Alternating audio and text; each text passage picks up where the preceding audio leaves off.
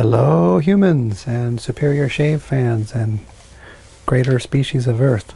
In this video I want to come back to that damn boker that I've been talking about in all those previous videos to show you how I am attacking its resistance in allowing its bevel to be established.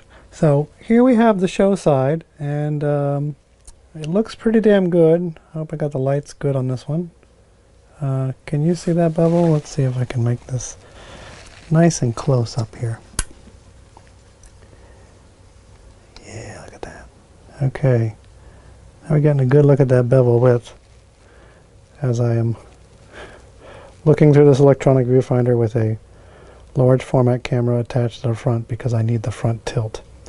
But you can see that bevel plane looks quite solid on the front there.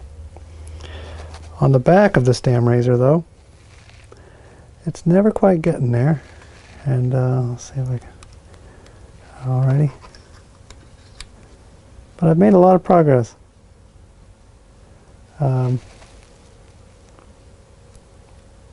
Look, the width is really, really close. It just needs to get a few scraps of a millimeters wider down there. But the width that I'd want all the way to here is creeped up all the way this way. And so I want to show you, when you have a razor that the bevel plane is the widest in the middle and is not long enough over here and here, and the razor is the same width itself, relatively speaking, from the center to the edge, it's okay for less bevel plane to be showing when the heel and the toe of the razor are worn, because if you think about it, there's a plane, and then if the metal is curving this way and this way, there would just be less of the bevel plane to be appearing within the same plane. But when the width of the razor, as on this razor, is healthy, see, lined up with my little graph here, it's pretty healthy as far as width, but the bevel appearance of the width that's showing there is not good, then you got to work on that thing until it gets there. So down here, to get from here to here, I'm pretty much throwing in the towel. But I'm damn sure going to shave with this effing razor. And all I need to do is get that a little bit longer, and then I can go refine it. And now I'm going to show you the way that I've been making progress with this damn razor. So, what do you see here? I got me a little slurry stone. And I flattened this thing, which I wouldn't recommend for making slurry, but for using as a little tiny hone, works pretty good. Now, I'm sure you could just get a giant 4x10 inch hone and only do like this, as far as for the fixing the toe of the razor. For me, it works better going like that. These little pieces I find easier to fix toes than working on the bench stone with just the toe of the razor. Don't ask me why.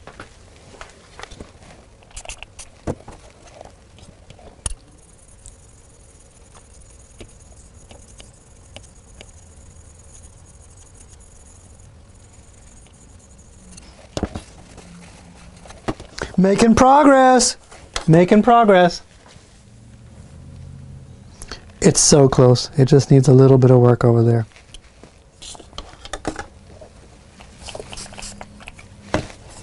Take my little baby slurry stone here.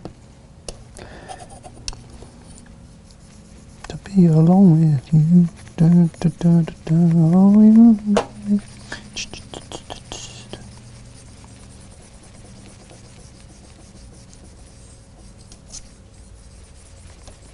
Every now and again I'll kind of go this direction so that I don't make the division line of when you are working on this little slurry stone. Son of a bitch, rat bastard, stupid fucking phone.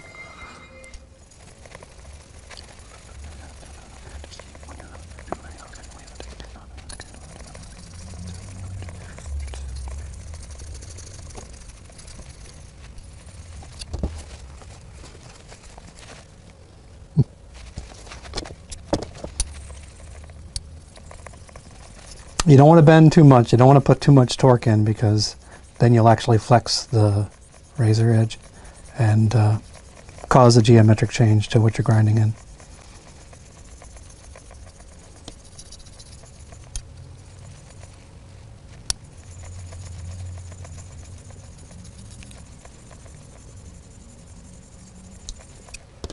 Okay, here we are.